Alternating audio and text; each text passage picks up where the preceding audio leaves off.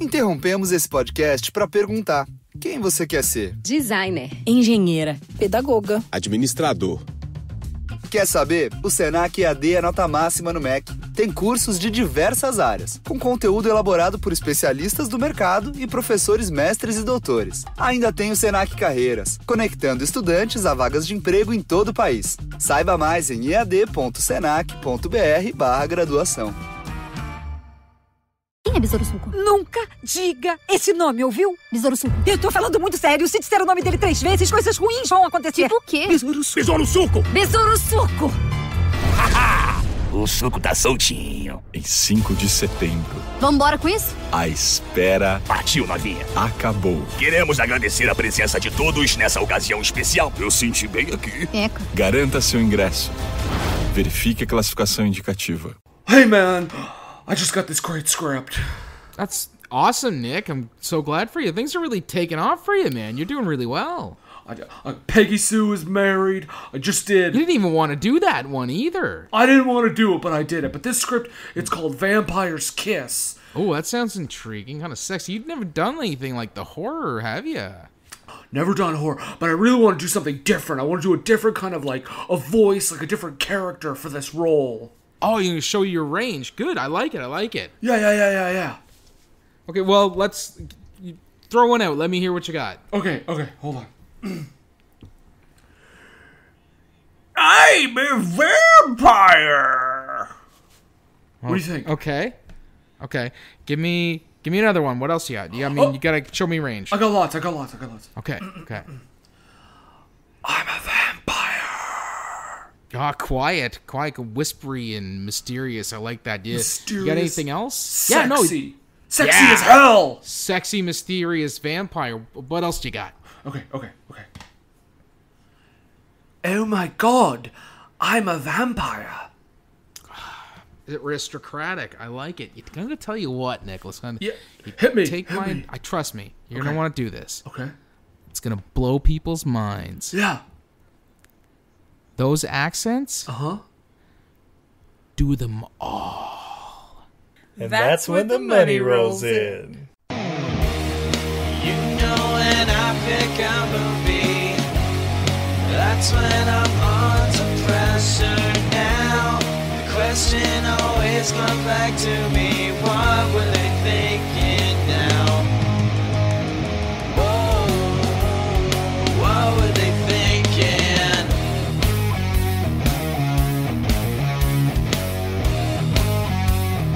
What were they thinking? Welcome, everyone. Welcome to another episode of What Were They Thinking? I'm Brendan. And I'm Nathan. And we are talking about a very important film. In hipster culture, maybe. I don't know. An important film in the Cageography. Some people, I guess. I mean, we've covered Snake Eyes. Yeah. That was Cage's, I think, insanity comeback. And this week we're covering a movie where he kind of the very beginnings of that insanity, because this is from 1989. Yeah. We're covering Vampire's Kiss. Now, we are not doing this alone. No, we are not, because misery loves company. Exactly. We brought two of our guests back, and they're actually doing right now a Nicolas Cage themed month on their podcast. So what better excuse to have? Steve and Izzy from Everything I Learned from Movies. Welcome. Hey, everybody. Hello. Peter Lowe, I didn't know you were here. Oh my god. Just here to celebrate Nick August Cage. And it begins. And for the first time ever, Nathan, we have a live audience. We do, yes. My friend Mike is joining me in studio here. He says he thinks he's seen the movie, but he's not sure. Just to give you an idea of the planning of this, it happened about 3 minutes ago. Yeah, Mike showed up. But hey, you know what? This is a first for our podcast. This podcast was recorded in front of a live studio audience.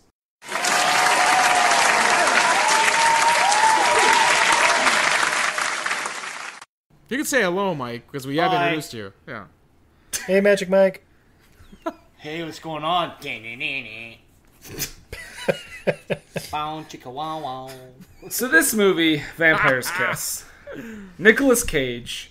Before you get started, I'm gonna blow your mind. This is the first time I've ever seen this movie. Yeah. What? Never seen it before. I mean, well, let's just take a step back about blowing anyone's mind about not seeing this movie. Because, yes, while, you know, it may have appeared on several podcasts, cough, cough, guests included, this movie was made on a budget of $2 million. Do you venture to guess what this movie made at the box office? I preclude myself because I saw it earlier today. Okay, so I'm guessing pretty much... 20 grand. Well, no, it did better than that. Okay. It made $725,000 and $725,131 exactly. Oh, wow. Well, that's 80s money, so that's like 20 mil today? $2 million, man. Yeah, so not even half the budget. So this movie definitely was not a known thing at the time. Nobody went and saw this in theaters, but it has definitely grown a cult following. Vampire's Kiss. This is a bananas. This is the top of the chart of bananas movies. This is bonkers. Yeah. This is Academy Award winner Nicolas Cage starting to hone in on how to perfect acting. Yeah. The thing is, when he does stuff like this, I almost feel like he should have to give back an Oscar. What? Wait, Nathan, you're an actor of stage and or screen, correct? Yes. And yet you don't appreciate Nicolas Cage? Man, I appreciate what he was doing and going for in this movie, but and stop. All right, perfect. Woo! You're gonna have to, because for the most part, this movie does kind of leave me speechless a lot of the time. Well, for a crazy movie, we kind of start out with the least interesting opening credit sequence of all time. Oh, like a million years of B-roll. Just architecture, building. Yeah. But that architecture, man, if that's your fetish, you're getting off right then. Just, is that a Worcester? I don't know any Empire architects. State Building. Opening credit cum shot. I get it. Never forget. But we soon meet. That's terrible. Really funny. But we soon meet Nicolas Cage by way of Zoolander / White Goodman from Dodgeball. Did you actually, during that terribly boring opening credit sequence, did you happen to notice that this movie was written by a minion? No. Yes, particularly a David Minion, I think his name was. Oh, David is my favorite minion.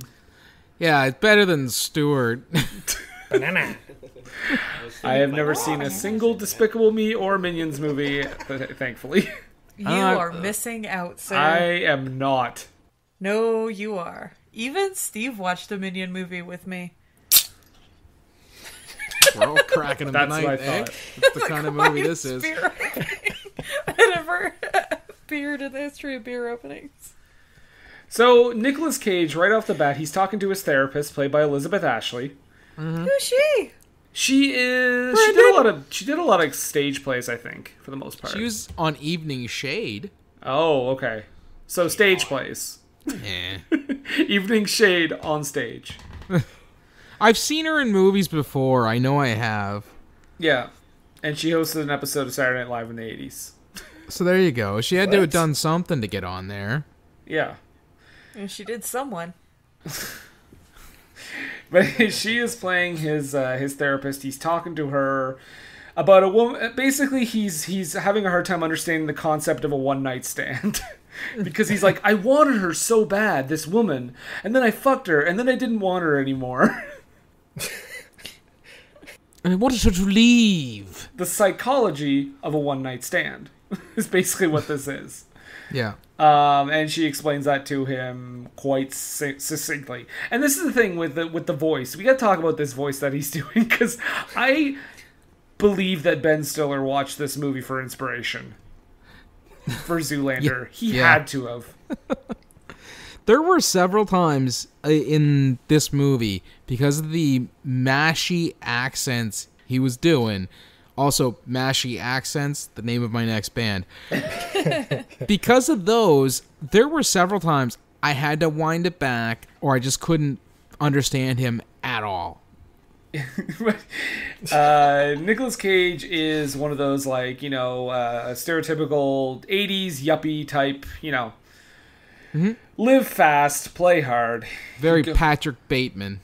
Yeah, Very I got Patrick Bateman. serious vibes of like American Psycho if someone had to rewrite it after suffering blunt force trauma to the head. Well, actually, this came out before American Psycho. Oh yeah, like 12 years before. No, I mean the book. Before the book, yeah. Oh, okay. Yeah, the book was like 91. Okay. So there you go. Inspired millions. Oh, do you think Bret Easton Ellis watched Vampire's Kiss and was like, a few I could touches, do it better? we've really got something going here. I think Nathan was right. So Cage then goes out to the bars that night. He's smooth talking to lady. They walk out. I wrote down that he's doing some fantastic foreplay. Did anybody... He talks about the rubber man, the elastic man, Mr. Fantastic, I'm just gonna let him keep winking as hard Not as a he dry can. panty in the house. He's going What's he gonna talk about next? The Human Torch in his pants? He's denied a bank loan. How to get burned? That did not happen in this movie. Now, did you guys notice a Stevie Wonder lookalike behind Nicolas Cage? Yeah, it showed him like 3 times or whatever when the band was playing at the bar. It was I couldn't focus on what Nick Cage and the people who I was supposed to be paying attention to were saying, because all I could see was Stevie Wonder at the club. Well, and I don't know if this speaks to the low budget, because $2 million, fairly low budget for a movie like this, but I thought the audio was mixed really poorly as well. Yeah, like I said, I can't understand a goddamn thing he's saying. Yeah, especially they're setting these the scenes. atmosphere for a bar in New York. Have you guys never been in a bar? I mean, I don't know if Canadian bars are different. Hear the dialogue, but when there's like a live band, you don't need to hear the dialogue. If you hear the dialogue of Nicolas Cage pulling some sweet tail like Jackie, then you're like, no, that's not realistic at all. I mean. Well, that's what I mean. When you do hear it, it does not sound realistic at all. Yeah, well, but you're catching the tail end of it. Like, he's already secured earlier, and now he's just like, I'm drunk, random things out of my mouth. So I'm going to say something that might blow people's minds. You might already know this. I'm sure you do. But most of the extras are not extras. Most of them are just people that are hanging out. The other thing is, this was a non-union shoot. So apparently, according to the director, just off camera, there were people loudly protesting, and apparently some of that audio is mixed in a little bit. So there's some tension already on set.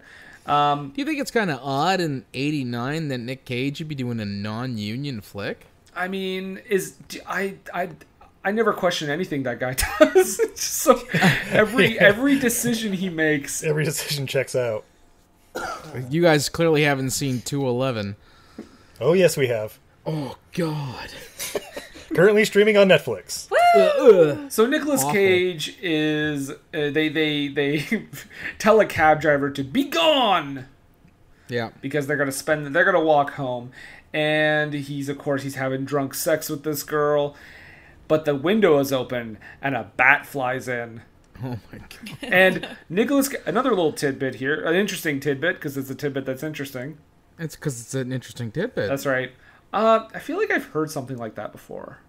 Alright, in your imagination. Izzy, does that ring a bell? Something similar, but probably a lot better. No, nowhere near as catchy. Not as Canadian, though. Oh, I'm sorry. What was your interesting tidbit? Because we have a fun fact. Fun fact, a super fun fact, 'cause it's a fun fact. Oh boy, the battle begins. The interesting tidbit is that Nicolas Cage wanted a real bat for this scene, and he fought hard for a real bat to come in and actually bite him. Oh my God. To which the director said, "If we do that, you may die." To which Nicolas Cage says, "And your point is?" Or he may become a vampire. He's a very method actor. That's Oh my right. God. So the bat flies in. We don't actually see the bat bite him. We just see them get rid of the bat. Right? Yeah. We don't shoo. Literally says shoo to the bat. Well, what else are you going to say? Yeah, be gone. I don't know. Nothing? Shoo doesn't do Excelsior. anything. It's not going to work. It's a bat. It So- doesn't know English. While this is happening, Jackie, is her name Jackie? Yeah, Jackie stumbles out of the apartment, like covering herself up with a blanket. A little kid sees her, and I wrote down he's gonna have one hell of a story for show and tell tomorrow. I said that kid just had his sexual awakening. Guaranteed. Yep. Welcome to puberty, my boy. But instead of like for Nathan, instead of Jack A, it was Jackie. Right. My fun fact actually is about Jackie, played by Casey Lemons, well-known actress. You may know her from she played Detective Mitchell in Hard Target. She's been in a bunch of movies early 90s that you've probably seen. Currently a director, though, and she has a new movie coming out in a month or so. What's that, Steve? Oh, well, it's that movie Harriet, about the Harriet Tubman story. Oh, snap. I'm sorry, Yes. did this just become everything I learned from movies? But I just thought it was a fun fact, a super fun fact, because, well, it's a fun fact. I don't know, but it's tidbit status, though. Is it an interesting tidbit? I'll have to. Is it a tidbit that's interesting? I'll have to file it with HR. Okay. I'll let you guys know. I love Nicolas Cage's fake movie laugh in this movie. After this whole ordeal, Nicolas Cage goes to work where he is a literary agent. Yeah. Is that what he is? Okay. I just wrote raving son of a bitch because he is an It's called Manager. asshole. He meets. We meet his one of his employees named Alva, played by Maria Conchita Alonso. From the Running Man. From The Running Man, as Nathan said. Yeah, Running Man, Predator 2. They have a really loving relationship. A real nice, it's a real Romeo and Juliet situation. It will be there. And he's basically like, I need you to find a very specific file from a long time ago for this client we have. Isn't that part's not important? He just wants her to find a file. And keep that in mind because that runs through the entire film. Yeah. I also wrote that at this point, because of the Bat thing, I was like, this would totally be the Batman movie that Nick Cage would write as an origin story. But he wanted to be Superman.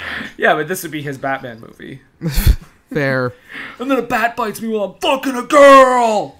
That's not how Batman that originated, Nick. And then I yell at a file clerk! Well, then a bat bites me while I'm fucking a little boy named Robin. What? Oh my god!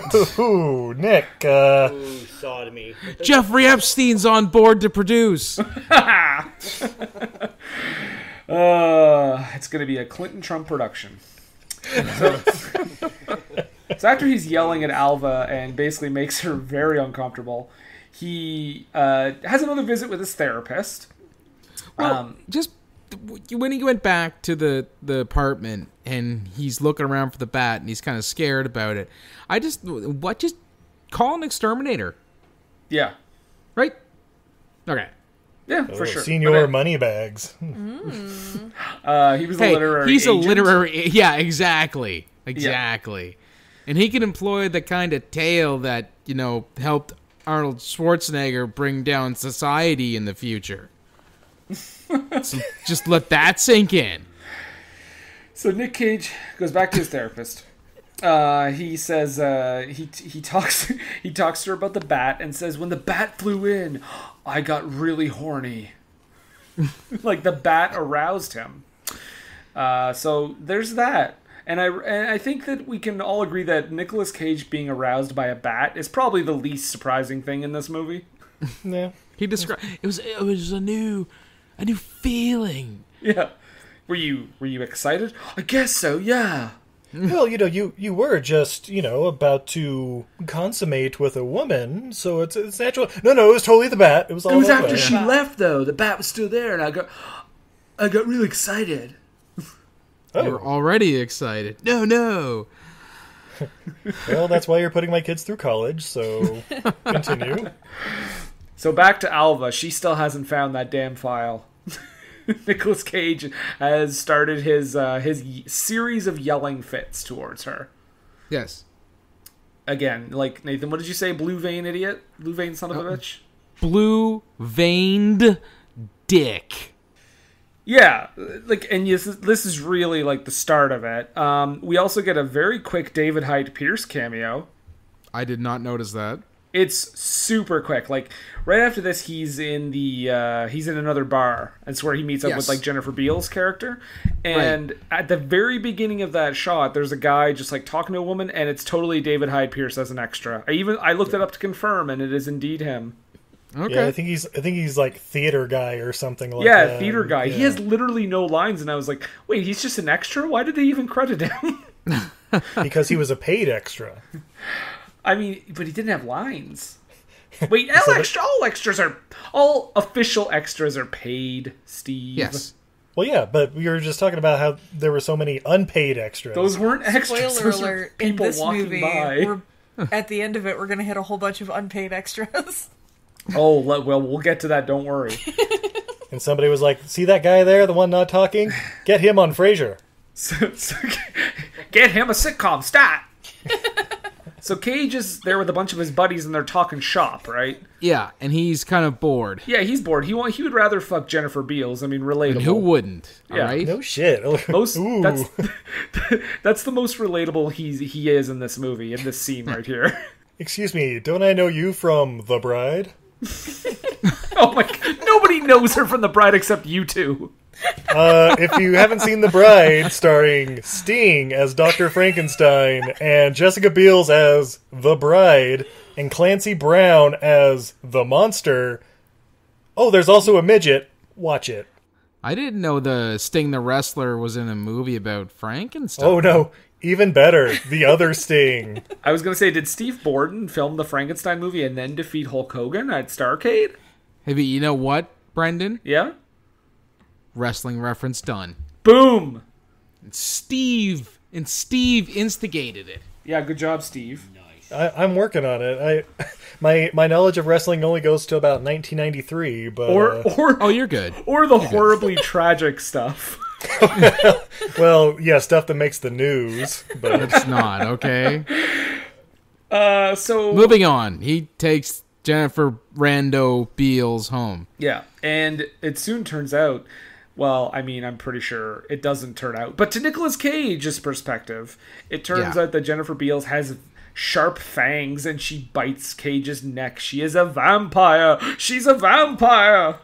And still worth it. Well, except for they never have sex because they both keep their underwear on. She wears pasties. Like the breast pad covers. She is? Yes. Yeah, but she's wearing her bottom panties. And Nicolas Cage is wearing his shirt and his boxers. Right. I think he still got his belt on. Yeah. Well, now I've also heard that these two did not get along very well. That might be why she's wearing the breast coverings. Yeah. Wait. Let me do a fair bit of acting here real quick. What? And then Nicolas Cage also said, I was probably not an easy person to be around at the time. What? Was not? Yeah. Not is? I am not? He is an absolute treasure. You guys calm down. I don't know. I've heard stories from people who met him that he's very intense but very... eccentric. Nice guy. Yeah, that's what I've heard too. All the people we've interviewed who've worked with him said he was wonderful to work with, and that he just gets very into the project. Yeah. Well, so can't fault him for having passion. But yeah, like I said, 2 times in this movie she's supposed to be topless with him, and you can see like the breast pad covers that she's wearing to make sure, absolutely sure, you don't see her nipples. See, I was looking for them.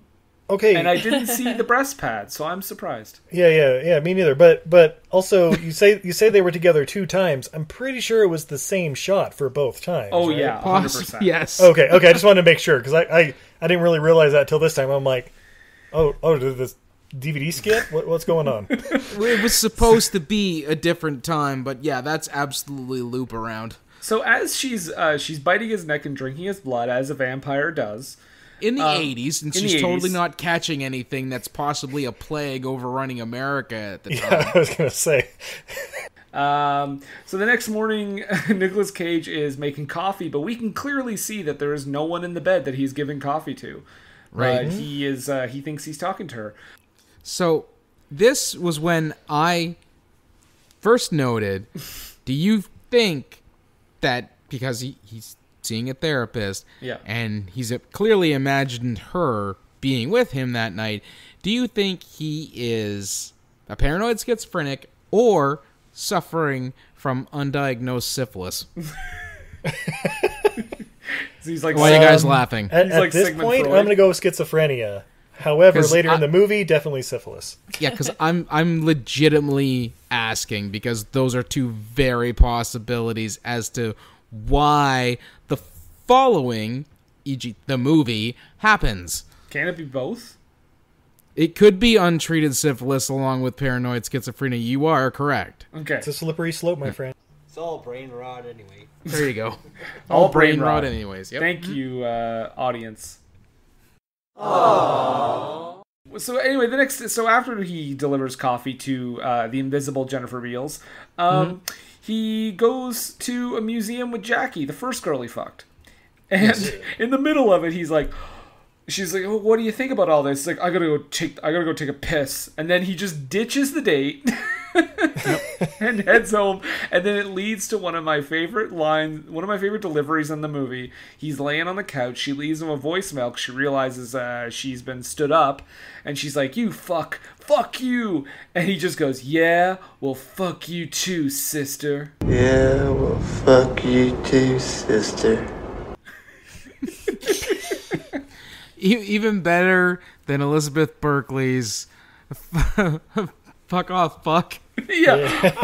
Fuck off. Fucker, fuck off. Or let's Fucker, not fuck forget off, the that's taxi it, drivers. Fuck you fucking fuck off.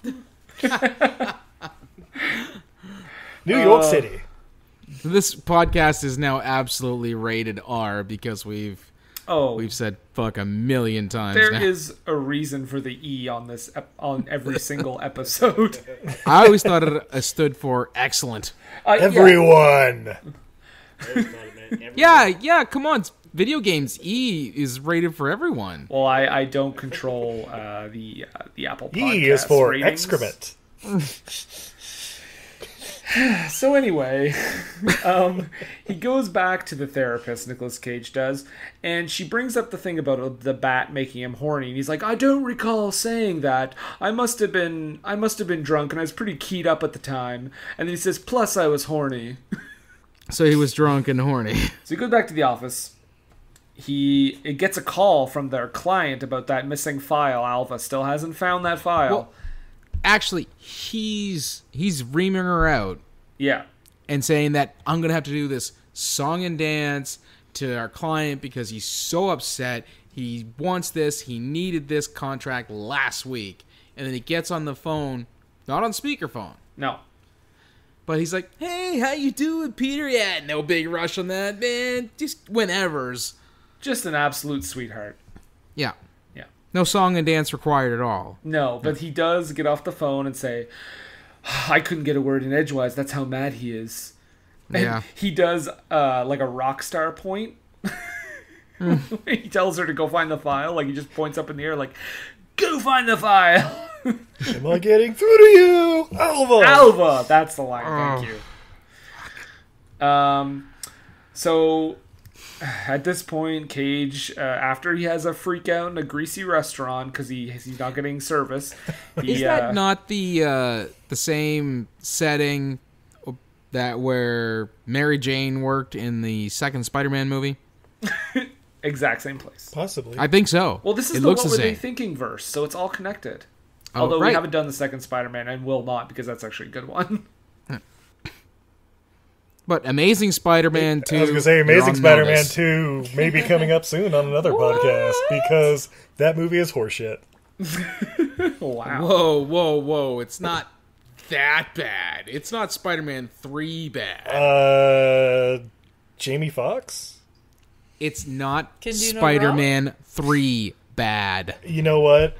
Well, maybe that'll be our episode. Which is worse, Spider-Man 3 or Amazing Spider-Man 2? We haven't done Spider-Man a which 3. is worth this in a very long time. Spider-Man 3. Right. Spider-Man 3. Spider-Man 3. 100% Spider-Man 3. Yep, absolutely. Spider-Man 3. Cole DeHaan. Okay, guys, Dane I've got DeHaan? a What the real fuck is that big kid's question name? at this point. This is something. What were they thinking? No- See you later, folks. No. Oh. So Nick Cage is like holding his neck in pain, and he's like running around, and he goes back to his apartment. There are 2 mimes outside of his apartment. Yes, I have that note. They are having a slap fight, and I just want to mention right now. Now apparently there's some things I read from the commentary track, because apparently the director and Nick Cage do a commentary on this movie. Oh my god! Yeah. So the director's comment on this mime scene, he literally says, and I quote, "I don't know what this is about. I don't know what I was doing. I haven't got a clue." So, no explanation at all. Well, yeah, there's the mimes. There's a guy in the apartment building that has like a feather in his hat. Like he looks like he's dressed like a pimp or something. Yeah. Cage is just freaking out. He calls up Jackie and he's like, "Look, I'm sorry. I didn't mean to stand you up. I want to meet up again. Give me another chance." And she's like, "Okay, fine." She gives him another chance. But Ghost Jennifer Beals is back. Yes.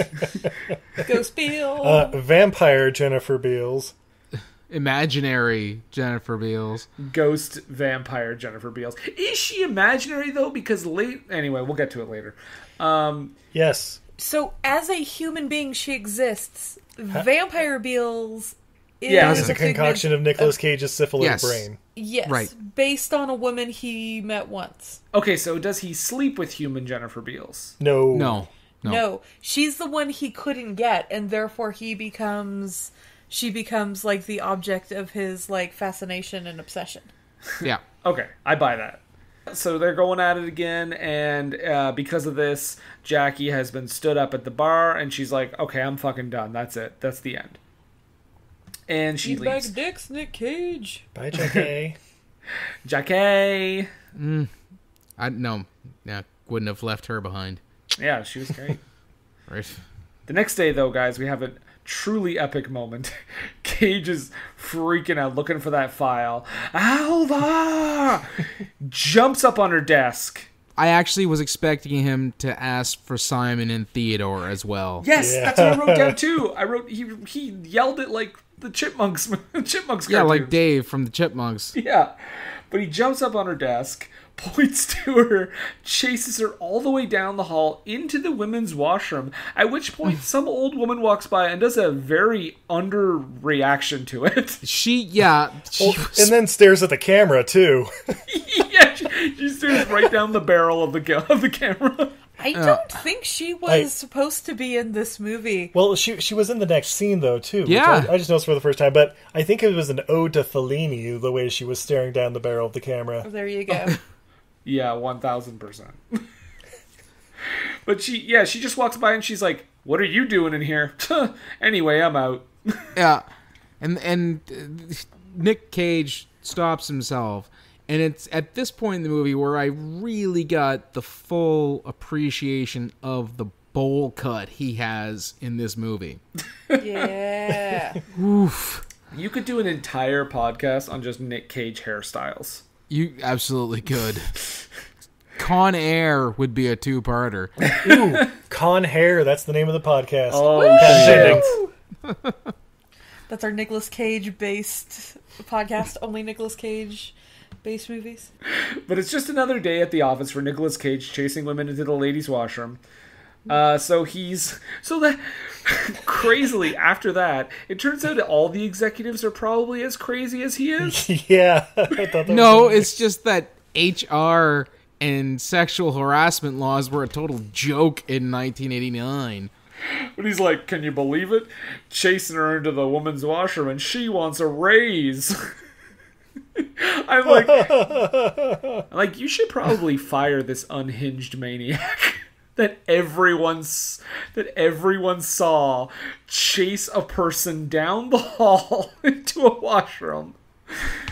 I mean, I know, yes, sexual harassment, but there's a line between sexual harassment and chasing someone down a hall into a washroom. And that's for the courts to decide. And they did. In the uncut version, he actually goes. There's a 20-minute courtroom scene at this point, and then we come back to the movie because he got away with it. Yeah, gotcha. Oh my god. Well, let's wait and see how they come back. That's why we really continue the movie. I'm going with your basis. So at this point, Cage gets a note from Jackie to stay out of her life. How does he get that note? She puts it under his door or something? No, it's like she writes it on like a cocktail napkin and tapes it to his mailbox. Right. Well, because he's in an apartment building. Like, she's only going to be able to get into the lobby. Come on, guys. And he tears it up and has the most Nicolas Cage reaction ever. Yeah, he absolutely destroys every piece of furniture in that room, which, interesting tidbit. Because it's a tidbit that's interesting. Right. Some of that stuff was not part of the props, so some of the stuff that he destroyed was just the stuff that was in the room. So the director is apparently having a little bit of a panic attack behind the camera, being like, well, he better get it in this one take. And thankfully, one take Cage was on full display. That's right. Academy Award winner Nicolas Cage. Oh, it's glorious. One click, Nick. One click. I love that. Put that on a t-shirt. There you go. So he just destroys all this furniture in the house. Meanwhile, for some reason, we're cutting to Alva on the subway giving money to a homeless person. I'm like, I know she's a good person. We don't need to drive it home that much. Well, you do have. It's not that. It's just we're also driving home the fact that she lives somewhat of an unsafe life, and True. Nicolas Cage just made it that much more unsafe.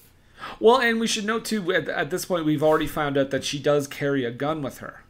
Just before we continue on, Mike is sitting here on his goddamn phone looking up Nicolas Cage poses on, Pinterest, and he keeps showing them to me to try to crack me up. That's weird. Izzy's doing the exact same thing. They must be buddies. No. So, yes, he makes her life that much more unsafe. Yeah. Because not only is she taking the train home, the Pelham train home, which apparently is a very bad train to take. Well, there was a whole movie made about it.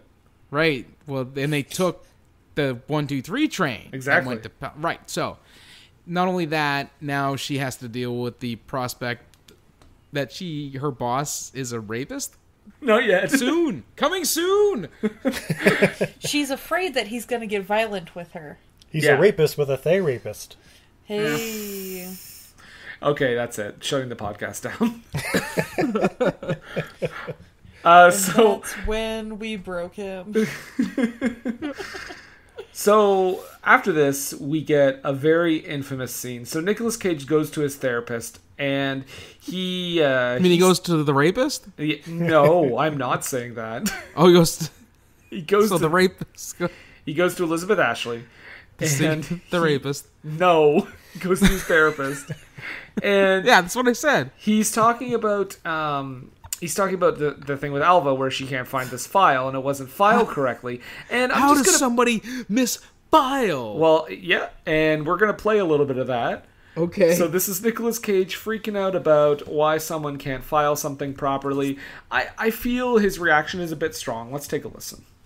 How could somebody misfile something? What could be easier? It's all alphabetical. You just put it in the right file, according to alphabetical order. You know, A, B, C, D, E, F, G, H, I, J, K, L, M, N, O, P, Q, R, S, T, U, V, W, X, Y, Z. Huh? That's all you have to do. Very good. You know your alphabet. I never misfiled anything! Not once, not one time! I'm sure that you didn't. Actually, it's Zed. Well, I mean... That's so Canadian of you. And the rest of the world of me. Yeah, Americans, chew on that. I bet that's because you guys, Yeah. you guys learn your alphabet in metric. That is our that is our one flaw in our country, is our pronunciation of the 26th letter of the alphabet. That's the only problem with our well country. said, Canuck. Yep.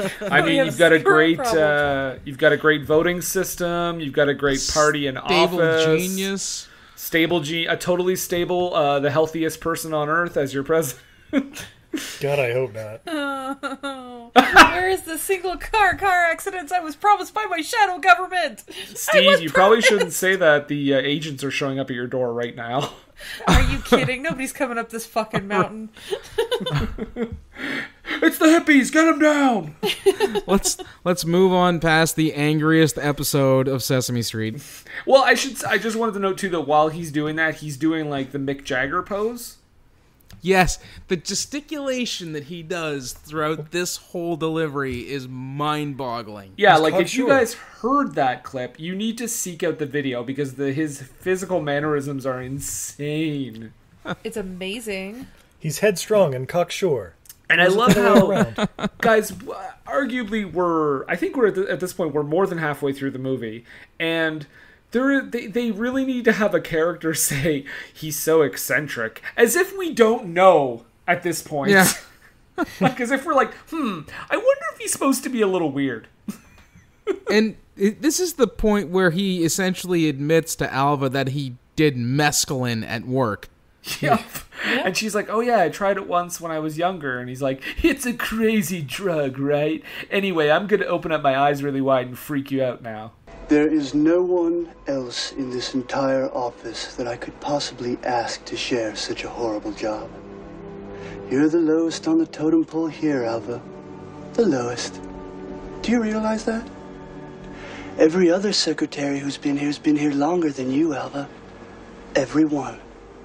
And even if there was someone here who was here just one day longer than you, I still wouldn't ask that person to partake in such a miserable job as long as you were around. That's right, Alva. It's a horrible, horrible job. Sifting through old contract after old contract. I couldn't think of a more horrible job if I wanted to. And you have to do it. You have to, or I'll fire you. Do you understand? It is at this point I also noted 2019 is actually a pretty good time to be an underling, it seems. And behind the scenes, Cage explains this scene on the commentary and says, so my only goal here with this scene, acting-wise, is just to see how wide I can make my eyes. Mission Method accomplished. Greatest living actor. Yeah. Can do no wrong. This was 30 years ago, guys, and he was already figuring this shit out. He's only honed his craft from here. So Nicolas Cage is starting to lose his mind again, and he collapses. Starting to? Well, again. He has a meltdown. Yeah, again. he has a meltdown. He collapses outside of a church. He crawls towards his phone when he gets home, but imaginary Jennifer Beals stops him, and she's like, only pay attention to me. I'm all that matters right now. And so she bites him again. And they watch Nosferatu. They watch Nosferatu. God, that just put all right on the nose. Yeah. And then the next day, he eats a live cockroach, which, Nathan, what did you say before we went on there about that? Oh, that this is absolutely a prequel to Joe's Apartment. Was that the Dave Chappelle roach that he ate? Possibly. Well, his grandfather, right? Yeah. That's just it. How do you think Joe gets the apartment in the follow-up? Right. It deteriorates from 1980 because after what happens with Nicolas Cage's apartment, they never clean it up and it just keeps going downhill. Oh my God, this is amazing. You're right. I wasn't just making an offhand cockroach joke. This apartment deteriorates quite severely throughout the rest of this movie. This is canon. This is canon. Wait a second, guys. Do you think that... Okay, yes, the apartment deteriorates. Do you think after the old one moves in, when Joe arrives, it's just all the other cockroaches having a memoriam for their friend that Nick Cage ate? Well, so here's a interesting tidbit. An interesting tidbit that's very. It's a tidbit that's interesting. It's a tidbit that's interesting, yes. right? Nicolas Cage did this scene 17 times. Wait, the cockroach? Mm-hmm. With 17 different crickets. I thought they only did the scene twice. Nope. He ate 17 cockroaches for this. He ate 17 cockroaches. Then they lied on the commentary track. Fun fact. Maybe they tested 17 times because I think they only shot it twice. Because I remember they said they said that we did 2 takes even though we ended up using the first take. Which I'm gonna guess is the director being like, "Fuck you, Nick Cage." At which point Nicolas Cage left the commentary track not to return. He's kind of like Joel Schumacher on that Batman and Robin commentary. Have you ever listened to that? Of course not. An hour and 45 minutes approximately into that commentary, Joel Schumacher is defending the movie the whole time, and then there's a point where I think a car drives into a restaurant or something, and Joel Schumacher's like, "Well, you know what? I've said all I need to say," and then he just leaves. The last 30 minutes of the movie is just the commentary is just the movie. There's no commentary at all. No. Fantastic. Yeah, Joe. Most of the movie is just him being like, "I don't know why bat nipples are so bad. I mean, come on, it's just bat nipples. And it's like bat credit card. Of course he would have a credit card. Like, come on, guys, it's not that bad." That's basically the commentary. Everybody loves puns. So, Alva is now getting concerned for her safety, and she's checking on her gun. She calls in sick first. Yes. And Cage goes to her house. Stalks her to her house in wherever she's living. And here's where I wrote down, I feel bad for Alva, but she needs to stop falling for Nick Cage. Like, Nick Cage saying, "Oh, I'm so sorry," and she's like, "Well, okay." That happens 4 times. He brought a pouch of soup with him. He also, every time he apologizes, seconds later turns into a raving lunatic. Yes. But yeah, so yeah, you were saying, so she has to be dropped off at her brother's garage, which for the longest time, I thought that was her boyfriend. Because they had a weird chemistry. They do have a weird chemistry. Yeah. They're just a close family. But she even says to Nick Cage, "My brother works at that station over there. Can we stop?" Mm-hmm. Yeah. He's also puking in the cab while she's asking to stop. Oh my god. There is a later scene though where she's hugging him when he's not wearing a shirt, and I thought their embrace was a little weird. Yeah. It didn't feel very sibling-y. If we could get past the implied incest. Well, I mean, it's a running theme, Nathan. We've talked about thrashing. We have. Can we get back to child murder? Hashtag. Coming next week. Hashtag dog punching. Never again. Never again. Hot and dangerous. Get your heart in my side. Anyhow, so yeah, did anybody notice that the gun, the hammer on the gun actually didn't have a spot for a thumb grip to pull the hammer back so you could fire the gun? I did not. I did. Okay. I do know that Nicolas Cage did want to shoot himself in the mouth with blanks, though. Oh my god. Which the director said, "No, this is the 3rd time I'm going to say something like this to you on this set. You will could fucking die." Yes. Yeah, so she's like, give me bullets, give me bullets, and the brother's like, "Well, no, I only I'm not going to give you bullets. Come on." And she's like, "Fine, give me blanks." So he gives her blanks. She gets back in the cab, and they go back to the job, back to work. And he's like, just find the file. It's fine. I'm totally not crazy. I just paid $50 to get you back here. Make it worth it. Yep. Guys, it gets crazy here. Nicolas Cage goes into the washroom just at here? work. Just this part? Just this here? part. This is where it gets crazy? This is the only crazy part. Okay. He goes to the washroom at work, and he thinks he has no reflection. Oh Christ! Oh Christ! Where am I? Where am I? Where am I? Oh Christ! Where am I?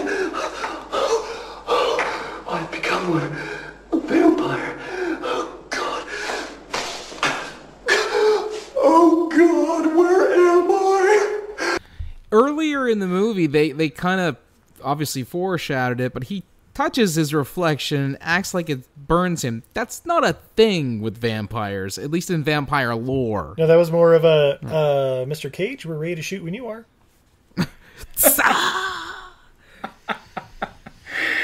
And I love that we see that he definitely has a reflection. I think that makes it even crazier to watch. You guys are missing the secret genius of this fucking movie. He is knocking it out of the fucking park, because you see that he's absolutely going insane, but you're still questioning it the first couple times you're watching it because, you know, it's crazy. And I suppose Steve does make a good point, because of course he does. If Nick Cage is supposed to be going crazy throughout, his portrayal is spot on. See? Yeah. Nathan, it sounds like you're agreeing with me, so thank you. I agree that he got the delivery down 100%. I absolutely do. This movie is still a flaming pile of dog crap. Mr. Cage, please come on our podcast. We would love to talk to you. I will say this too right now. If anyone other than Nick Cage was in this movie, it would be the least interesting movie ever. Gary Busey. Okay, I take that back. If almost anyone but Nick Cage was in this movie, it would be the least interesting movie ever. Because I think he is the fucking centerpiece. Because most of the people react to him like fairly normally, like for the amount that he's putting into it. We get a lot of like, he's like, I took mescaline, and you get like, oh yeah, okay, I used to take that. Like, I actually have one of my notes here is: are there no like level people in this movie's universe? Like, if you encountered somebody doing the stuff that he did in real life, you would call authorities, would you not? Yeah. Yeah. Oh, sweet Canadians.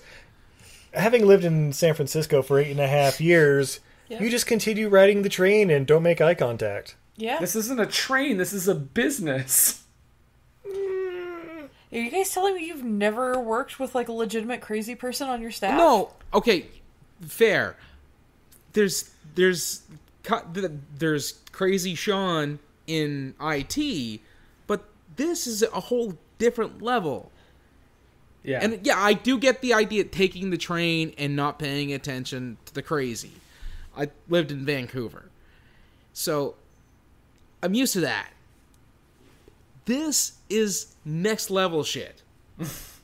Agreed, but... Okay, I'm gonna throw this out there. I worked at Macy's. I got into a confrontation with one of my coworkers because he was a lazy sack of crap who wasn't worth anything. I told him I would break a hobo's penis off and rape him with it if he didn't get back to work. He went to HR. HR asked me if that's what I said to him, and I said, that sounds like something a crazy person would say, and he's the one who got switched floors. So we didn't have to work together anymore. So Izzy is Nicolas Cage in this scenario is what I think she's trying to say. All right, let's get back on. Let's get back on track. Gaslit an employee into a transfer. That's okay. He ended up getting arrested a few months later for assaulting a person in their car with his bike lock, and then it turned out that he had a bunch of warrants up in Oregon, so he got extradited up to Oregon to finish his prison term up there. Okay, so pulling the train back into sanity, and we're going to keep talking about the movie now. Let's leave these tales of the tenderloin behind. So, ooh, the tenderest of loins. Right. So Cage is losing his mind again. He's in the office getting bitten by Jennifer Beals at work now. And Alva comes in and she's like, hey, I found the contract. I found it. Oh wait, what? That was that was British. That shouldn't have been British. Yes, Alva. Hello. Oh, you found the contract. I found your contract for you, Mr. Lowe. Wait, are you an urchin from a Charles Dickens novel? No, my name's Alva. I work for you. So she finds the file, and Nicolas Cage Yes. is like, you know what? It's too late. It doesn't even matter anymore. And he again starts to chase her down the hall. She finally is like, okay, I'm going to shoot you if you come any closer. And he's like, I want you to shoot me. Shoot me or you're fired. And so he threatens. She's like, don't come near me. He's like, I'm going to rape you, Alva. There is a rape, or at least almost rape. There's definitely sexual assault. Sexual assault for sure. But then when he's on top of her, he pictures it as Jennifer Beals. He grabs the gun, he tries to shoot himself in the mouth, and says, and I quote, "Boo-hoo."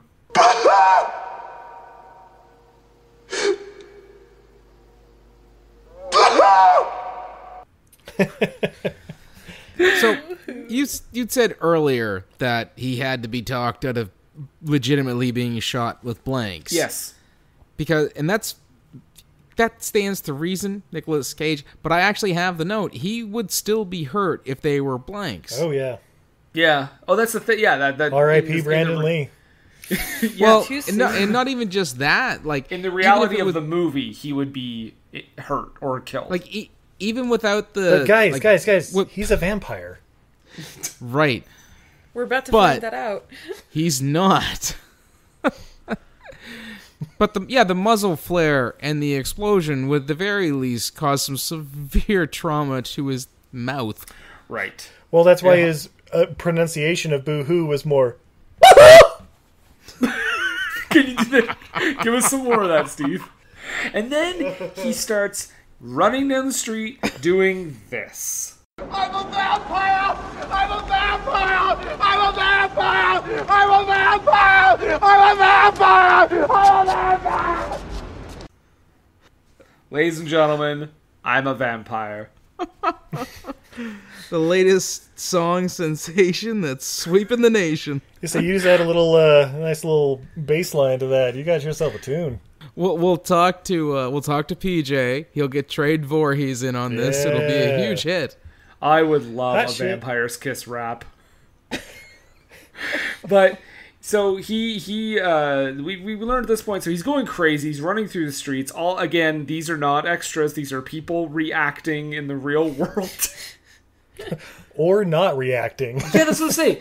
It's crazy because they thought that if they just filmed with people walking down the street, everyday people, and Nick Cage screaming and running down the street, that the reactions would be a lot more genuine. But the director even said they weren't reacting, which made it even funnier. They're like, just don't, like you said, Izzy, it's the subway train, or it's the train strategy. Just don't look at the crazy person. Don't look at the crazy person. They're not there. They're not there. It's okay. It's fine. Yeah, it's just New York. If you don't engage with them, you don't end up on the police report. Right. Just another day in New York. But there's more prop destruction at this point. He's also got a makeshift coffin with an upside-down sofa. Oh my god, the couch coffin Yeah. was inspired. I love how when the light shines in, he's like, and then he like slowly like backs himself up on the carpet underneath the sofa. Yeah, just walks into it. Yeah. So the next day, Alva is understandably traumatized at this point. She is not getting out of bed and going anywhere near that job anymore. No. And her brother is like, okay, something's definitely up, because I remember her talking about this crazy boss she had. Yeah. Meanwhile, Nicolas Cage is like, well, my fangs haven't come in yet. And in true 80s greed fashion, he skimps on the teeth. Well, and can we just note the price, though?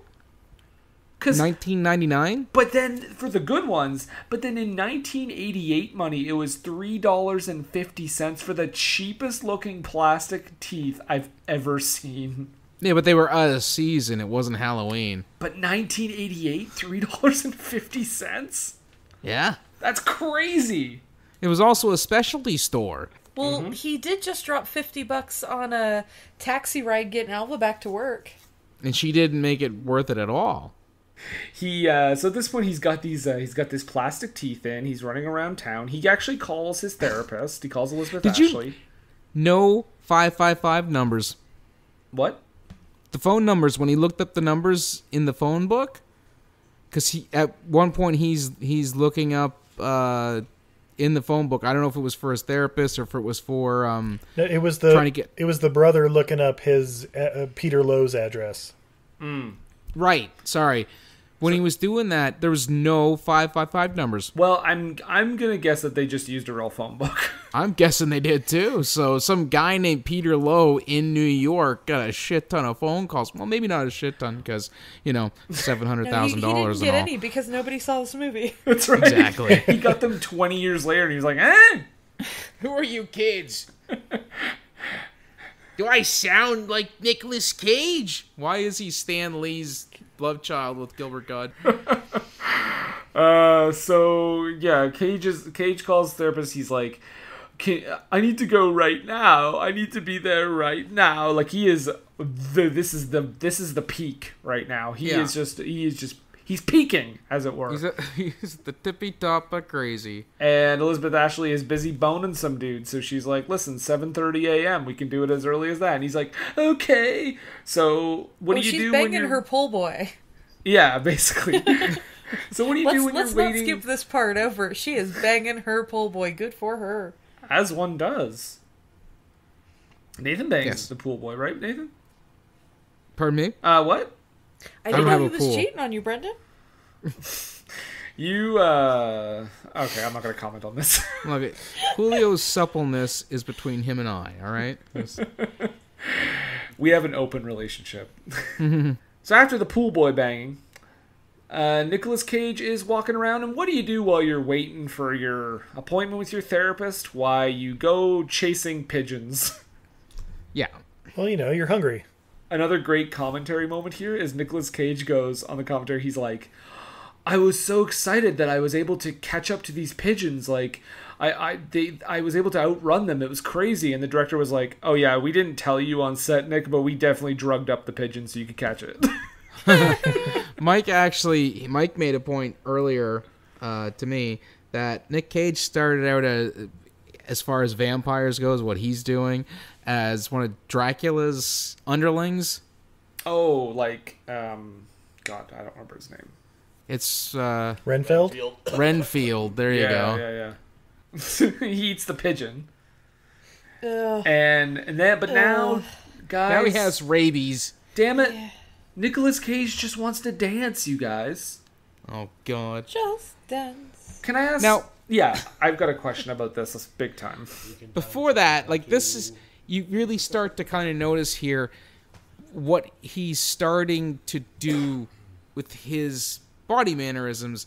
He's mimicking all the old vampire moves that you would have seen, like the Bela Lugosi movie and Nosferatu. Like, he's hunching with his hands perched up.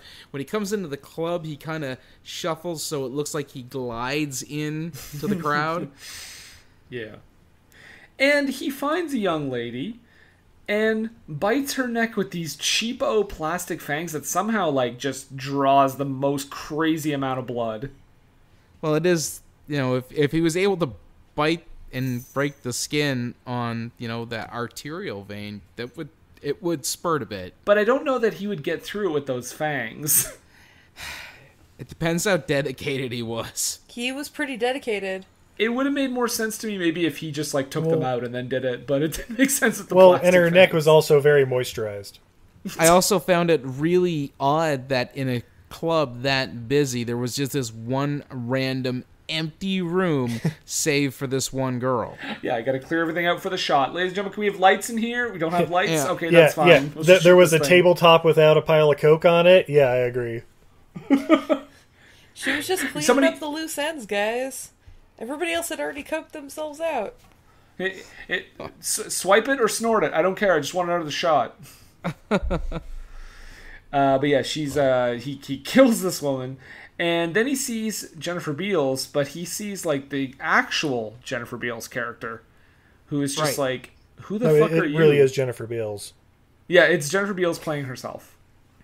Yeah, just hanging out in New York. He starts saying this girl's a vampire, get away from her, and security is and given that actually they were at the club, I was kind of disappointed I didn't get to see her flash dance. Hey, thank you. Just instead of water, just like a bucket of blood comes down on her, like the Brood. It's like Flashdance meets Carrie. Yeah. Yeah. You know you want it to happen. It's what we've always wanted. But Nicolas Cage at this point is like, he just wants someone to kill him, which he rips off a piece of a fence and is running around finding people to take it and stab him with it. Again, real people. But this is also, just before we get to that, this is the part where they make it 100% obvious that she was never a vampire and they never slept together. Yeah, she's like, I don't know who you are. She's like, Peter, right? How have you been? Yeah. This is where we find that Alva's brother is the Hispanic Knight Rider. Yeah. He's that sweet Trans Am Firebird. Got his own kit. Keep going, Steve. Keep going. Yep. Yep. We got time to kill. Go ahead. Yep. Okay. All right.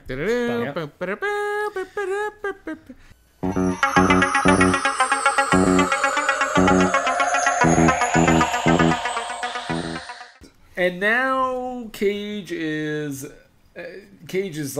talking to a lamppost. I thought it was just like a building cornerstone. Yeah, something like that. Yeah. And we see what he thinks he's doing is talking to his therapist, but he's actually just talking to the corner of a building. It was at this point Patty noted to me, yeah, he's cuckoo for Cocoa Puffs. Yes. Yeah, this is the peak. Yeah. He tells his therapist, he's like, listen, I just want to find true love. And she's like, oh my god, what a coincidence. My next patient also wants true love. Yeah. And she'd be perfect for you. I don't know why I didn't set you guys up years ago. Because this is a You're totally both normal fucking thing that a insane. therapist would do. Because it's not. It's in his head. You're not dreaming this at all, Nick Cage. This is real. So did anyone notice who was playing the girl? I think her name was Sharon or Shannon or something like that. This imaginary girl. Yeah. Actress Jessica Lundy. You may also know her from possibly the greatest movie ever made, 1997's Rocket Man, where she played Julie Ford. Woo! You know, the Harland Williams vehicle Rocket Man? The better Rocket Man movie? Wait a second. Oh my god, shut your damn mouth. But yeah, so this girl comes in, her name is Sharon. He says like, Sharon, what a beautiful name. It's incredible, really incredible. Oh, there's just this one thing. I raped this girl at the office the other day. Well, I did rape someone a couple nights ago. Girl at the office, I just lost control. It's just a little id release, no use to worry. Just thought I should tell you. Okay. It's load off my mind. Oh, yeah. Also, Just spit it out, Peter. Well, the fact is I did murder someone last night. I turned into a vampire. It's a long story. Goodness. Peter, people get murdered every day in this city. Do you think the world is going to stop? Yeah, I guess, but the police and everything, what if they find me? Would you stop worrying and just get on with your big romance? He hasn't even been arrested and the big lug is carrying on. Now just get out of here, the both of you. Have a wonderful life together and I will take care of the cops. I murdered my pool boy last night after fucking him. Oh, that'd be a great subplot. That's how come she couldn't meet the real therapist couldn't meet Peter Lowe's because she was busy hiding a body. Yep. So what I love here is Cage leaves with quote-unquote Sharon, and they're already arguing. Yeah. Already bickering like a old married couple. When they get to his doorstep, he's like, I don't even want to talk about it anymore. Why did you become a vampire? Why did you become a vampire? Yeah. He's like, listen, I'm a vampire. Just gonna have to deal with it, okay? Oh, you hate my guts? You want to leave? Fine. And this is the part where it really drove home for me that this is American Psycho, but with a Nosferatu. Because the way he's seeing everything that's not there, but it's there to him, from his apartment to his therapist, very much in line with how the end of that book goes. Yep. But spoiler alert. This is the spoiler alert for American Spoiler Psycho. for a book that came out 30 years ago. 1991, yeah. Some of us aren't fast readers, Nathan. So he gets in his couch coffin, but the brother has found out where he lives, Alva's brother, and because they've been waiting outside. So he comes in, he goes into the door after him. The brother lifts up the couch, sees him, and Nicolas Cage holds up the steak, and the brother just fucking stakes him. Because Nicolas Cage doesn't want to be a vampire anymore. When the brother comes in, he's got a tire iron in his hand. He's gonna waffle Nicolas Cage with it, and then he drops it. Yeah. Yep. As he wakes him up, Yep. he puts the weapon down. Oh yeah, after he stabs Nicolas Cage, I'm like, you better grab that tire iron, or otherwise the cops will actually have something. Because their handprints are all over there. Yeah, say better dust the place down, and then when the cops come in later, it's like, oh my god, someone must have broke in here and put dark blackout curtains up and jerked off on everything. What the fuck is going on in here? Oh god, there's a corpse under this couch. Just another vampire death, boys. Bag 'em and tag 'em. That's right. Autoerotic asphyxia. Oh wait.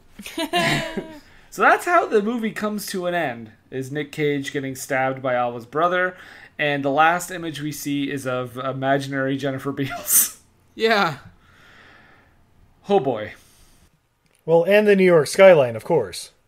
Stephen, Izzy, I'm not even going to bother asking, but I'm going to say, obviously, you recommend this movie. Oh, obviously. fuck yeah. This should Look, be required watching. It's secretly genius. I can't believe I hadn't seen this movie until about, 3 or 4 years ago? Yeah, about that. And I've seen it like 6 times since. It is incredible. Nathan? Just look up Nicolas Cage's greatest hits from it on YouTube. Save yourself some time. Well, I'm gonna be the I'm gonna join the majority in a way. I think this movie is insane. This movie is ridiculous. This movie is bonkers. This movie is fucking everything you expect from Nicolas Cage in this kind of performance. Brilliant. Had that having been said, I was entertained from minute one. Never a dull moment. Watch it and be prepared to be like, what? For the entire runtime. It's very much a Ben and Arthur-esque experience. In that it has to be seen to be believed. But once you've seen it, and you have the ability to believe it, you never have to see it again. Well, I've seen it 3 times. Disagree. Yep. One time. Oh, Vampire's Kiss. Watch it. Watch it many times. Nope. So we are going to take a break, and we will be right back. What were they thinking? What Were They Thinking is brought to you by HostGator. HostGator is a leading provider of shared, reseller, VPS, and dedicated hosting solutions. Award-winning support is available 24/7, 365 days a year via phone, email, and live chat. Discover why over 9 million websites trust HostGator. Use the coupon code SCHLOCK for 25% off your first purchase. That's SCHLOCK, SCHLOCK, for 25% off your first purchase. What Were They Thinking is brought to you today by GameItAll.com. Whether it's video game news, the latest in music, or movie reviews, GameItAll.com is your one-stop shop for all nerdy talk. Podcoin! Don't we do something with Podcoin? We do something with Podcoin, actually, Izzy. If you go to Podcoin and download the Podcoin app and put in the code WWTTPD, that's the What Were They Thinking Police Department, you'll get 300 bonus Podcoins just for signing up. And what is Podcoin, Nathan? Well, it's an app on your phone, your Android device or your Apple product that lets you listen to podcasts and get paid for it. What? Yeah, paid for it. You can get paid for it. You can get money for it for yourself. You can earn money towards gift cards. Or if you're feeling particularly philanthropic, you can donate to charities. Start listening. I mean, you're already listening to podcasts. You're leaving money on the table if you don't get this app. I can pay my therapist with that. Pick that money up off the table and sign up for Podcoin today. What were they thinking? And we're back. We are back. Gentlemen and ladies. Yes. I guess everyone knows what time it is. It's time for the low haiku. 17 syllables that perfectly encapsulate the cinematic delight we've all taken in. Now, Steve and Izzy, as our guests, would one of you like to begin? I've got one. Okay. A little informal for NPR, but proceed. Excuse me. I'm sorry. I have one. Okay. Thank you. Academy Award. Yes, that's right. He has one of those. Can't get it back now.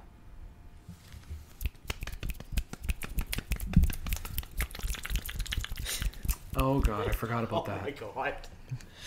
Izzy, do you have one as well? I'm so sorry, gentlemen. I don't have a low haiku. Okay, well, would you like to sing a song? Nicolas Cage, 'cause he's Nicolas. Okay, I'll stop. Perfect. That was beautiful. Nathan, do you have a haiku you'd like to read? Yes. It would be weird if you didn't. There's been several times when I almost haven't. Oh boy. Behind the but scenes. Not this time. Patreon exclusive. Patreon exclusive. Don't think you know how that works. Nope. Neither of us do. I don't get the hype. This is really just bad. Nick Cage couldn't save. Boo! I'm clapping the artistry and agreeing with the opinion. There's no booing on NPR. I'm sorry. That is way too much energy. This is a safe space. I disagree with what you say, but I will protect to the death your right to say it. I appreciate that. Steve, do you think this is some kind of crazy roadhouse, like a prairie home companion or some shit? oh, delightful. I see what you did there. Hey, welcome back to Force Getting Cut Rag here on 98.4. Oh, calm. All right, well, I'll just read my haiku now. Oh, you have one, do you? Yes, I do. Excellent. We were wondering. Crazy Nick Cagey. I would like... I'm a vampire! Ah! Thank you. Ooh, watch that tongue fly. You've heard our opinions on this podcast, but you know we always say... Don't take a word for us!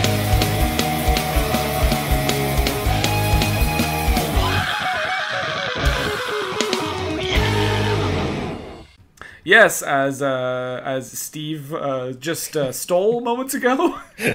Don't take our word for it. Let's look at the Rotten Tomatoes, the old Rotten Tomatoes. I am surprised by the fact that the critics are at a 61%, and the audience is lower at a 53%. Ooh. Yeah. So, as always, Steve and Izzy are going to review the reviews. Absolutely. Yeah. Oh, the audience reviews. Let's go through the critics first. So from Variety Staff, that's a terrible name. You know what? I've already disregarded this guy's entire review based on his name. Based on the name of the company which he works for. I thought that was his name, Variety Staff. Maybe that's his name, Variety Staff. Okay, you know what? His parents works made for terrible Time. decisions. We need to end that bloodline. 0 stars for this review. I haven't even read it yet. Problem is that Cage's over-the-top performance generates little sympathy for the character, so it's tough to be interested in him as his personality disorder worsens. Variety, you make terrible decisions, like keeping your name. I feel like Alva is supposed to be the person we cling on to Yet we're still She's our mesmerized by She's Mike. in like 3 scenes. But she's our everyman. She's the one who she's one of his victims. I mean, like, there's the poor cocaine girl. There's all the chicks that he's been fucking and then ditching at museums. Yeah, the dead girl. It's just the one. Just the one museum ditch. You don't know about there's one dead chick. There could be 15 girls waiting at museums still for him. What about those pigeons and cockroaches? I can only assume the stuff that happened is the stuff that was filmed. Nathan, would you like to read a review? Yes, I have one that actually might go well for Stephen Izzy. Jonathan Rosenbaum from the Chicago Reader writes, Better name already. What really makes this worth seeing is Cage's outrageously unbridled performance. Mm-hmm. Yeah. That's the only thing that makes this thing worth watching. The other side of the coin is Karen James from the New York Times, who almost says the same thing but at the opposite end of the spectrum. The film is dominated and destroyed by Mr. Cage's chaotic, self-indulgent performance. I think Karen needs to get laid. Sounds like a woman who's not been laid for a while. Got another one there, Nathan? Yeah, Peter Travers from Rolling Stone. Oh, that hack. He writes, what this movie needs isn't criticism. It's more like a stake through the heart. Boom! Told you. Along the nose. Hack. I think that guy just thinks with his penis. Maybe he needs to get together with Karen, because all he can think about is hard wood. Penetrating. J.C. Masick of Pop Jesus Matters. Christ, Masick. Yep. Says, as Vampire's Kiss unspools, the lead character wavers in and out of this accent and a wide variety of voices, seeming to give every role Cage has ever played, or would ever play, past, present, and future, equal vocal time in the film.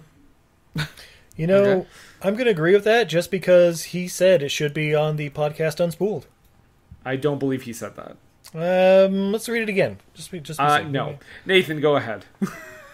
Well, Brian Orndorff, who I'm pretty sure is Paul's brother. I hope so. Writes, it's wonderful! Nope, he okay. did not care. It's a rotten review. 100-minute long piece of performance art masquerading as a moody, silly indie switchblade. Rarely impresses, succumbing to overwhelmingly sluggish filmmaking decisions and a permissive attitude that robs the picture of its, well, bite. False is 104 minutes. Also, put the thesaurus down. We get it. You think you're smart. Cool your jets. Wasted your life getting an English degree. Ooh, what are you going to do study next? Art history? If you want to talk about people that think they're smart, we're about to go into the audience review. Oh dear. Oh, shit. Red L gives it 2 stars. He says, I read that Vampire's Kiss is now a cult film. I guess I'm not in that cult. You know what, Red L? We wouldn't have you anyway. 2 stars for you. The L stands for loser. Is it Red L because he looks like a dog's dick? Wow. Red L, get at us on Twitter. Lipstick, whatever. I really hope one day one of these Rotten Tomato audience reviews hears us making fun of him and gets at us on Twitter. That would be fantastic. It's Red L, brother of Jor-El. Nicolas Cage, Superman. It'll be like Yui Bowl, but way less important. No, I think. Wait, did you say audience review? I think way more important. By the way, guys, you're no longer blocked from Uwe Boll because he has a new Twitter account. Well, we can fix that. Yeah, we can probably take I care believe of it's that. under Uwe Boll Raw 2, the bowling. Yeah. Nathan, what do you got for audience reviews? Kevin M.W. writes, Nick Cage plays a snooty New Yorker who believes he may have been bitten by a vampire, believes he may be turning into one himself, or an already over the top, and that's where the fucking thing cuts off. I don't know. Alrighty. All right, so he took his mescaline and passed out halfway during his review. That's what the M and MW stands for. Man wasted. You know what? I'll finish my review of you when you finish your review. All right, buddy? Get back to us on that. Izzy is just digging in this week. Izzy likes judging. I was on horse judging in high school. I was born into this. Christopher M. Gives it 4.5 stars. He says, shits and giggles, 10 out of 10, would bite again, meme gold. Well, Absolutely. he's not wrong on that one, because this movie has generated a few, hasn't it? I think A few. he made a mistake, though. He spelled GIF, M-E-M-E. Well, a GIF can be a meme. I mean, meme is not just no longer just pictures with text over top of them. It's just anything that's, used to express a reaction on the internet. At least that's what I've taken it. Are you saying now it's a lifestyle? It's a lifestyle, not a choice. No, you be there. I'll just throw this one out too since I got it here. Connor F gives it 2.5 stars. He says, this is either the worst movie ever made or sheer and utter brilliance. It's sheer and utter brilliance. You're correct there. Don't question yourself. Because Braden A writes... Braden? Braden. Terrible story, acting, writing, hard to watch. Only redeeming quality is that it was so bad it makes you laugh. 1 star. Braden, you'd be better if you dropped the B off of your name. Go get a job, hippie. Or, conversely, if you spelled your name correctly, Brandon. Izzy, if he dropped the B off his name, would you say he would be electric? I don't know about that. He needs to prove himself to me. Awful. Perhaps in some sort of Mortal Kombat!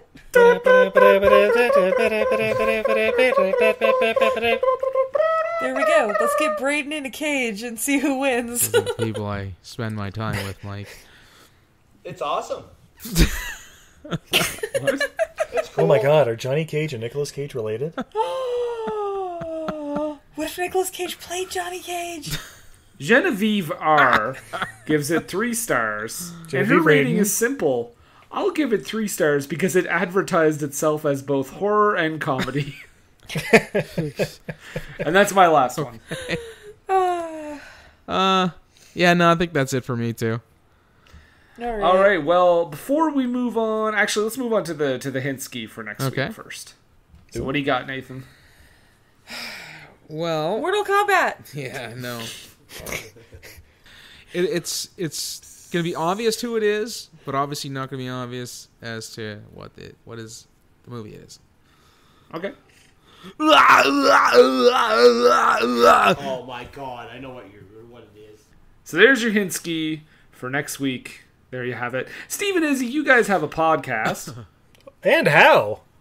Okay, cool. So anyway, where can you find us? No. Steve and Izzy, tell us all about your podcast and where we can find you. Babe? Well, our podcast is Everything I Learned from Movies, where we discuss our favorite movies that some people may consider bad. I'm looking at you two. Questionable, all the way out there in least. Canada. But we genuinely love and think are awesome. And Steve, where can you find us? Well, we're on all the podcatchers under Everything I Learned from Movies, but our home base is eilfm.podbean.com. And of course, you can just hit us up on Twitter, Facebook, and Instagram at EILF Movies. That's Everything I Learned from Movies. Coming later this month, we have a pretty big little interview celebrating Nicolas Cage. Secrets and lies. Wait, just secrets. Oh, and of course, if you want to go to frankieandmurr.com because you only like the finest aromatherapy and spray that essential bitch oils. away. Yep, spray that bitch away and use the code UNTIDY to save 15% on your purchase. And orders over $35 ship free. I want to thank Steve and Izzy. Thank you for being guests. Thank you for being on. Thank you for having us. For more times than Mariah and Josh Kotsabasakis combined. And thanks, Mike, for being in the audience. Hey, thanks for having me. Yay, Mike. Was it planned? Give yourself Ow! a Take it I'm off! going to give myself a pat on the back. He's patting himself on the back. Okay, fair enough. Thank you for the visual aid because we cannot see. Hey, it's not the first time we've had to explain visual things on this podcast. Specifically Mariah's penis. So, that having been said, Montrose, is he around right now? I'll get him right here. Hello! It's your good friend Montrose Minkington III here. And I just want to go on record to say that I don't much care for this this movie. No, don't really care for people affecting pretend and fake British accents. It's just not cricket. That being said, tune in to Montrose Monkington TV on YouTube, where you'll see this delightful British chimp whose accent is not put on in any way, shape, or form whatsoever. You can also find me on Facebook, Montrose Monkington III, Esquire, and Friends. And you can also follow me on Twitter at Montrose III. That's the number 3RD. I am famous for my one takes. Thank you. More later. Oh, I'm surprised Montrose Jr. didn't make an appearance there. I thought they left him in California. He was left in California when we moved to Utah, but... Actually, Steve, I felt really bad for him. He was all drunk, hanging out in the basement. So, I mean, I haven't unpacked him yet. That's I'm his, sure that's his default setting. He's in a box somewhere. But yeah, I brought him. I'm sure he's around here somewhere. Wait, who's that over on the shelf? Hello, it's me, Ben Monkington. Oh, that's... Oh, I'm your cousin. Yes, I is. Ben, it's been so long. How have you been, Ben? Oh, good. I just want to say Monkington. Hey? You are a delight, as you were when we were children. the monkey shines we got up to.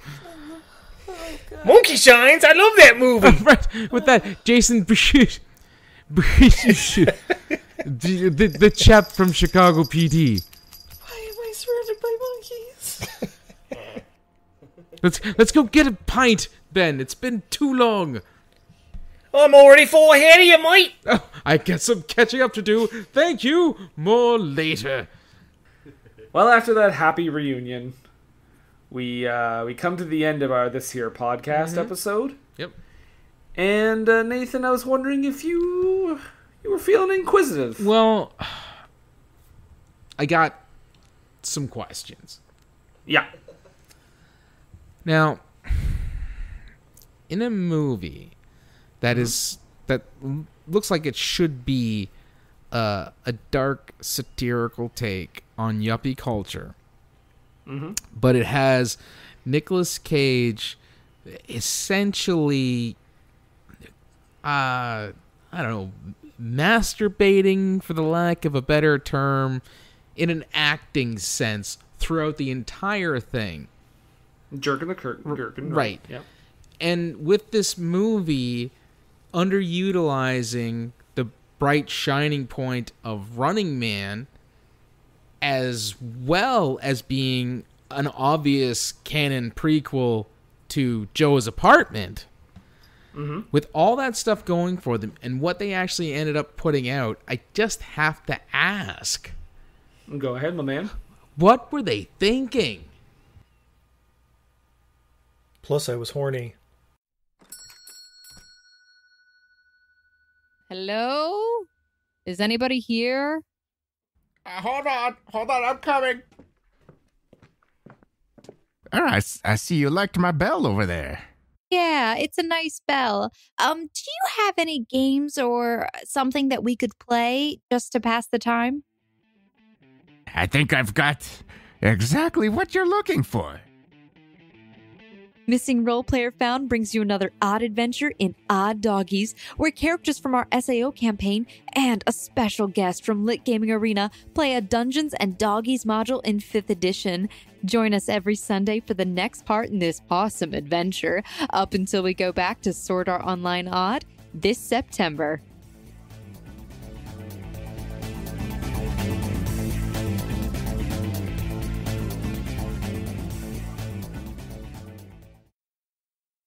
It's time, let's check our queue, baby. Pair it with a couple brews, baby. We love good movies. We love the bad ones too. So we watch them all and pass their lessons on to you. Oh yeah.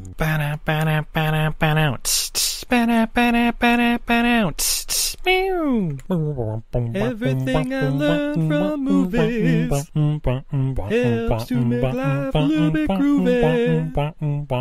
Whether one last plot holes or gratuitous movies, it's time to get busy with your friend Steve and Izzy. At eilfm.podbean.com.